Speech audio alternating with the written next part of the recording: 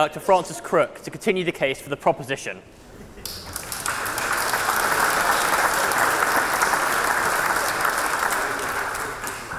Thank you very much for inviting me here. This is definitely one for my bucket list. I'm going to talk about revenge, because that's what we're really talking about. Retribution is revenge. And I've got three parts to my argument. And the first is that I think retribution or revenge has got us into this mess. And we are in a mess in the justice system. I know because I work in it, have done for 30 years. And in fact, I think that retributive justice or revenge with justice is an oxymoron. Revenge can never be just. It inflames a bloodlust. How can it be right that if something has gone wrong and someone has been hurt, that you make it better by hurting someone else? Adding to the pain doesn't make things better. And the mob is never satisfied. They always want more pain, more anxiety. People always think that retribution will solve the problem, but it doesn't. There is actually no evidence about that. Yesterday, the government announced it was going to increase the sentence of imprisonment for people who assault NHS workers. Now, I want to keep nurses safe. I want to keep ambulance workers safe. But I have never seen any evidence that if you increase the punishment of the prison sentence for somebody who is floridly mentally ill, they will not attack a mental health worker. I've never seen the evidence that if you increase the prison sentence for somebody who is high on drugs or drunk, that they won't carry out an assault. Another example is Battersea Dogs Home.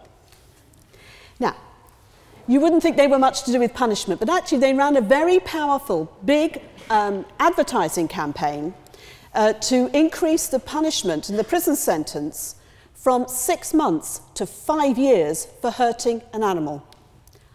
I like animals. I'm a vegetarian, not a vegan, but a vegetarian. One day, maybe. I like cats and dogs. I have a cat. I don't like to hurt animals. However, I have never seen any evidence that the threat of being sent to prison for 5 years would stop someone hurting a cat. And in fact, the only evidence that Battersea Dogs Home provided was a whole research paper that they put on their website that talked about how every state in the USA had greater punishment than we have here. They do that a lot in America.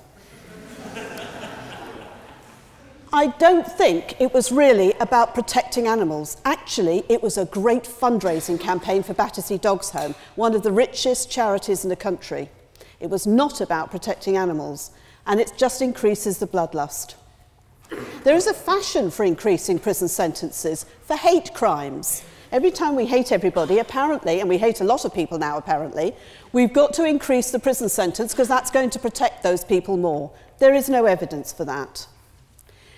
What has happened, though, we've had sentence inflation. We send more people to prison now than we ever did before, and we send them there for longer. So the number of men, women and children in prison has doubled since the time of Margaret Thatcher. Now, Margaret Thatcher was no softie, but she managed somehow with a prison population of less than half of what we've got now. And what we've got in prisons is crowding, overcrowding. We have rat-infested prisons. We have people taking their own lives. I've been and stood with a sobbing mother at the inquest of her 19-year-old son who took his own life in prison. And he was sent to prison on remand because he had a knife. Actually, he was going to harm himself, not anybody else. That's what happens when you have a system which is based on revenge and it gets the bloodlust going and everybody gets sucked in. Retribution is the justice of the lynch mob. My second point is that it does catch in its net the mad and the sad and the vulnerable.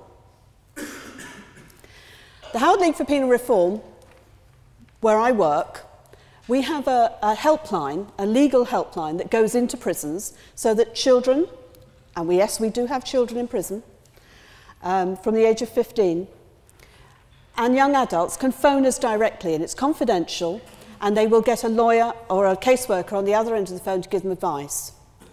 In the last 3 months, we've had 1,643 calls about children and young adults in prison. I'm going to tell you about Robert. He was convicted of a street robbery, and because it was his first offence, he was given a community sentence. And the community sentence meant that what he had to do was he was given an electronic tag and a curfew. That meant he had to stay in every night. Now, this is a 16-year-old, right? And staying in every night is difficult when you're 16. So he didn't. He broke his curfew. So he went back to court, and the court said, we gave you your chance. You've had enough. You have to go to prison. So they gave him what's called a detention and training order, half of which is served in prison and half in the community. And he was sent to prison. It didn't go well. He was released for his second half of his sentence back into the community. And the youth offending team thought, he needs punishment. We'll give him a tag. We'll put him on a curfew. So now we were on the third punishment for one offence he committed nearly a year ago. It didn't go well. So he broke his curfew and he was sent back to prison. So that's 4 punishments for one offence. The Howard League is in the High Court next week with the Lord Chief Justice hearing the case. You heard it here first. We haven't announced that. Don't tell anyone. We are challenging the use of solitary confinement in prison on children. The child we're representing was held in solitary confinement for months in basically a stone cell, not seeing any other child. With hardly any education. The only education he got was when they gave him a little photocopied sheet and shoved it under the door. That's what happens in our prisons at the moment. My third point is to support Sarah, because we are on the same side. We need something else. Retribution has failed. Retribution makes the person who did something wrong feel that they're the victim. Doesn't increase empathy or sympathy or apology. It makes them feel that they are the victim, and it encourages lying and denial. There's an American academic called John Braithwaite who developed a system called reintegrative shaming, where the idea is that you take ownership of the wrong you've done. You're sorry for it. You feel shame. And you do something positive to make amends, and then you are reintegrated. You are forgiven. The criminal justice at the moment doesn't allow that to happen. It makes things worse. It makes things worse for victims, it makes things worse for the taxpayer, it makes things worse for professionals, and it makes things worse for communities. I do think people should be held accountable for the wrong they do. I think that's right. Whether it's an individual, it's a company, it's an environmental crime, whatever kind of crime, I think people should be held accountable. But I want to heal the damage that's been done. A crime is corrosive. It does damage individuals and the fabric of our society. I want to heal that. I want to make things better. And our system of justice at the moment makes things worse. I want to see reconciliation. I want to see restitution. I think if somebody does something wrong, I want them to make amends. Rather than lying in a cell, in a rat-infested prison for 6 months or 5 years or something, I want to see them doing something to make amends, either to the individual victim, or to you, to society as a whole. I want to have a transformative justice system that heals and makes things better. When I was at school, we used to have to say prayers.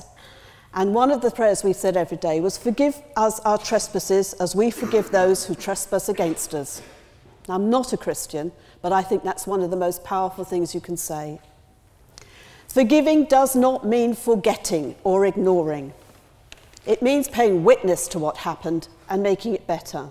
There are restorative solutions, and all the evidence shows that victims actually like restorative justice. They feel that that's the best way forward. They don't like retributive justice, they like restorative justice. And I actually think that we should have evidence in the justice system. So restorative justice works. I ask you to support us because I would like to see us not doing the same mistakes, committing the same mistakes that we've made for the last 2,000 years. I want to see for the next millennium something different, something better, something that works. Thank you.